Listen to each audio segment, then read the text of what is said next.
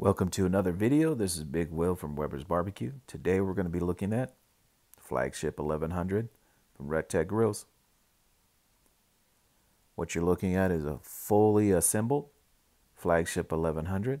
Before we get started, I want to give a full disclosure or disclaimer. I bought this pellet grill 100%.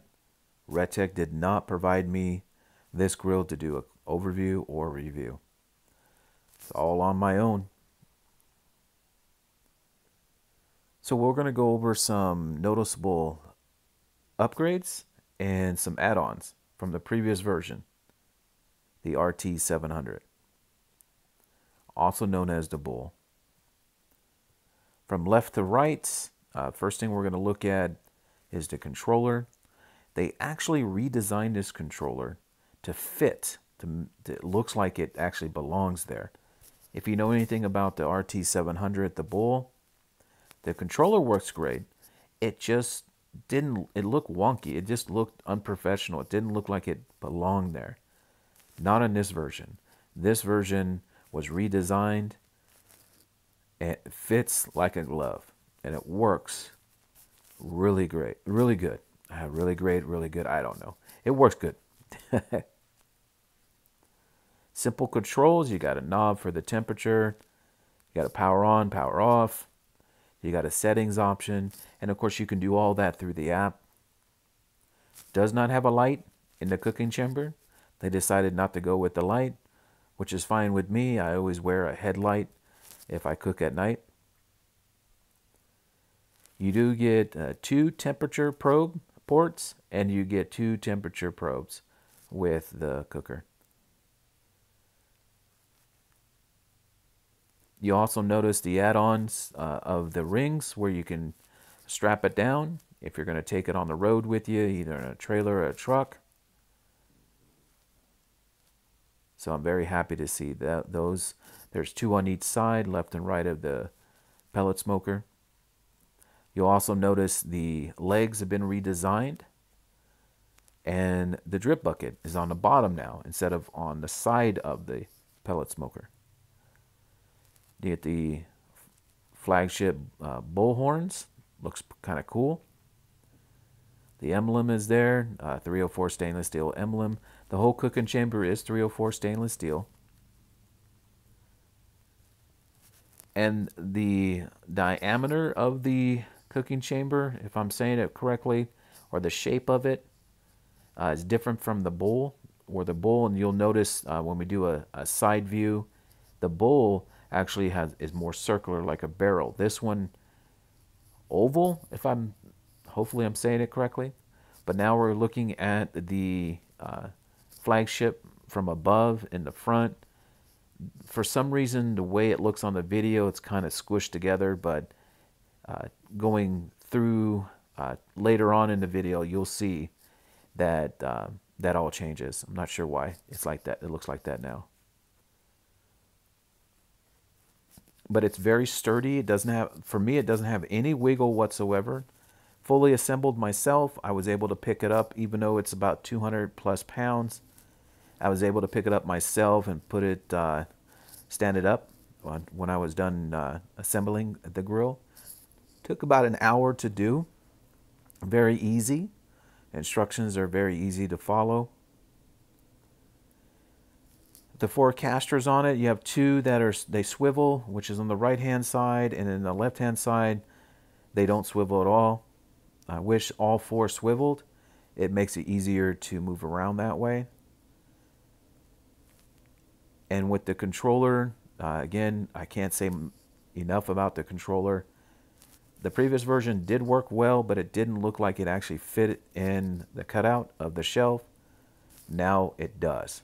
And so I'm very pleased that they updated it and improved that area. There is hooks on the side of the shelf where you can put your tools. You don't have to screw it in. It's already a part of the shelf, which for me is a plus. In the back of the shelf, there is a power port, power outlet.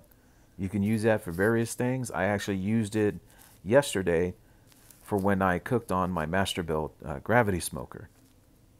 And I also cooked on this as well. I cooked some barbecue chicken thighs and along with my ribs on the gravity smoker.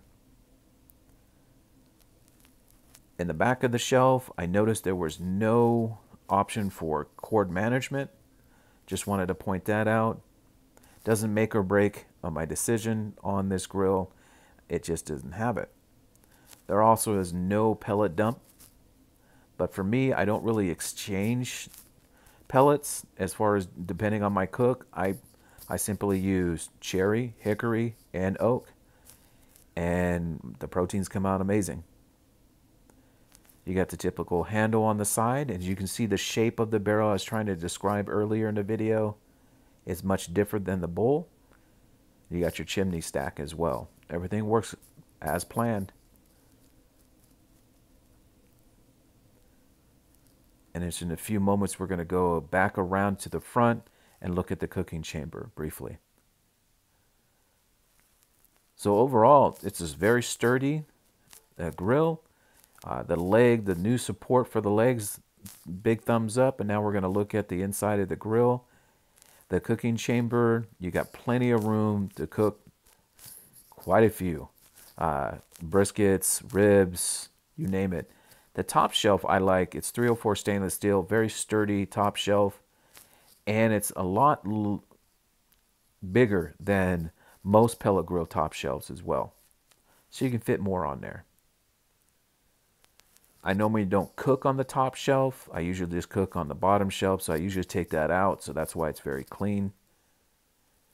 The bottom shelf, which I like, because they designed it where you can slide it out, no problem. You can just use that added tool and just slide it out.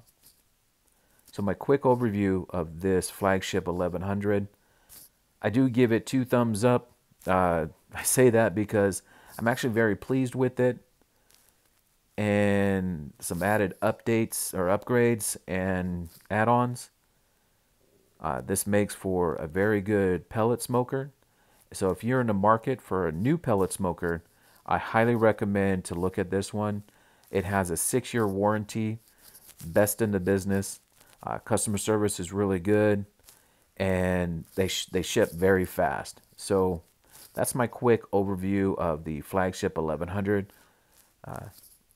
Also, it's the upgraded version from the RT700, the Bull. And I'll have a full review of this grill coming soon, so you can make your decision. So thank you for watching. This is Big Will from Weber's Barbecue. Please like and subscribe.